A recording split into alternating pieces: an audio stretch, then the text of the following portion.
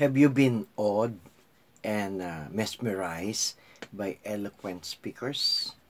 Yeah, talagang magaling magsalita. No? Marami yon, di ba? Marami yung mga magagaling magsalita. I hope I can be one of them. Pero this is what I noticed, that great speakers are, paano nga ba yun? Parang the chosen people, the chosen prophet, the chosen spokesperson of God, or the chosen messengers of God, are not necessarily great speakers. That's why Moses have Aaron. Aaron is to be the speaker. Meron mas eloquent yata siya kaysa kay Moses, and even in the time of basta merong tagapagsalita di ba? In the time of Paul, then they found one with Apollos. Apollos nga ba yon? Yeah. He was also a great an eloquent speaker.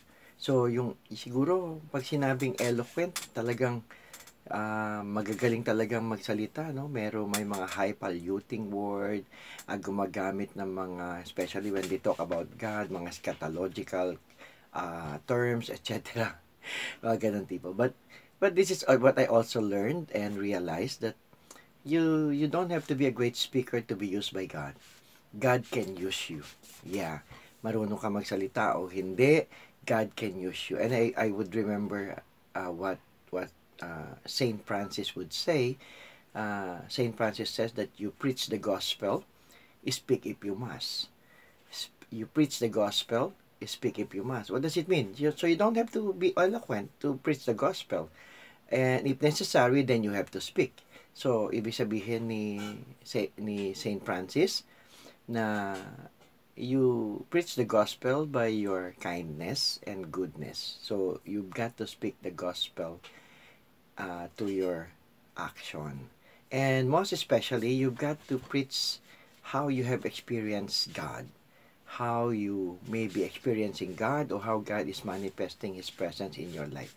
Yun ang mangyayari. Ang tawag natin ng preaching pa rin ba yun o sharing siya? Natatandaan ko yung isang, I don't know if you may call that a contest, pero nagkaroon ng anong tawag nyo doon? Parang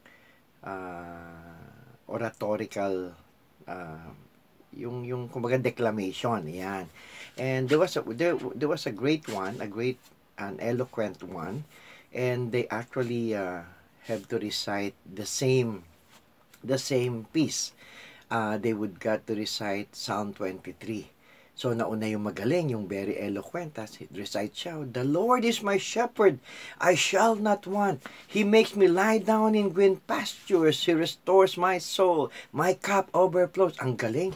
Talagang pagkatapos niya, tayuan ng lahat ng tao. Standing ovation, pinapalakpakan siya. Ang galing. Grabe, ang galing talaga ng speaker na yon. Parang ganong klase. So, parang kung contest yun, he is sure to win with the way he delivered the Psalm 23. And here comes another one, an ordinary guy, and he has to speak about the same psalm, and Psalm 23 din, syempre, no? Kaya when he started, he spoke this way: the Lord is my shepherd, I shall not want. And that's how he did. Talagang ganun niya pinronounce at sinabi yung psalm. And pagkatapos niyang magsalita, tahimik ang auditorium. Yung mga pumalakpak walang makakibo. And most especially yung naunang nagsalita, 'di ba? Hindi siya makakibo. Tapos napansin siya nung bata kasi umiiyak siya. "Why are you crying?"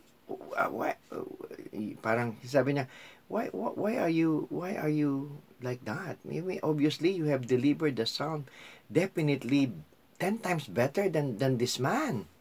"Oh yes, I did." Sabi niya, no?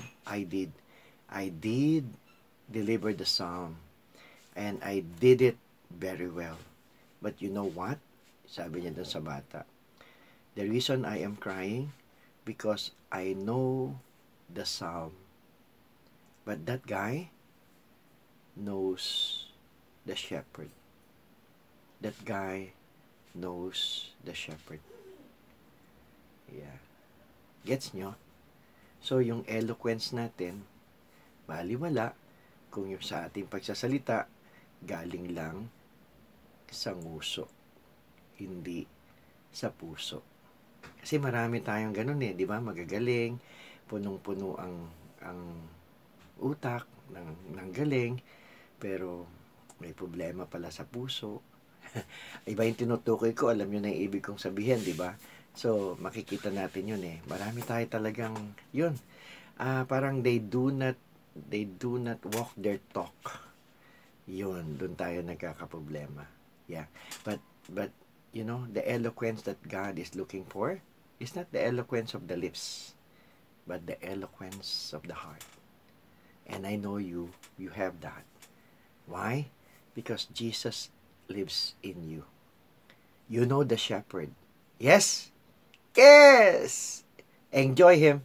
God bless you. Enjoy yourself. Enjoy your day.